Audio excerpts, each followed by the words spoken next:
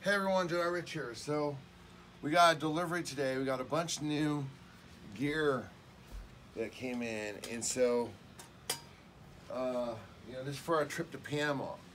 And what we want to do is we obviously want to get it now because it takes a second setup, get used to it. So let me just show you what we got. Check it out. We got this new iPhone XS that I am currently working on right now. It's gold. We call it Goldie. And it's like rose gold. I don't even know, it's kind of white almost, isn't it? It's really good. Yeah, it's really nice. Got it off eBay from a really nice guy. Got a very good deal on it. Cool cases. It's got a couple of really nice cases with it too.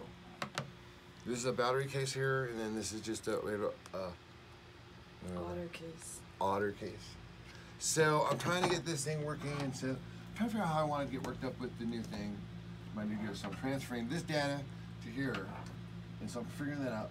Then additionally, we got this new GoPro, and we got the new the media mod on there.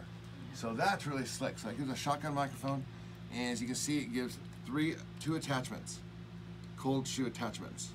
So I ordered a little mini light for that, so that way we can, shine what we're videoing.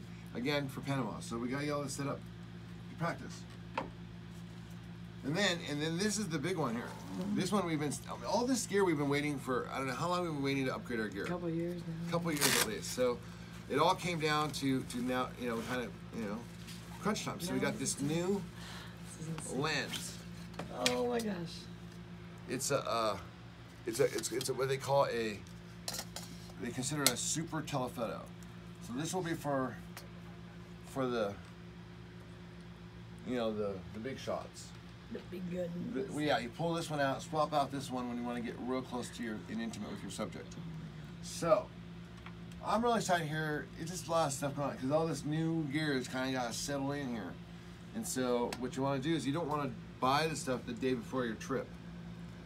For those of you who are following obviously you guys are interested in travel. So if you're going to buy your gear, you want to get at least a month or two in advance. So that way you can spend some time working with it before you're actually out in the field. So that's what we're doing here, and that's what I'm doing. And thanks.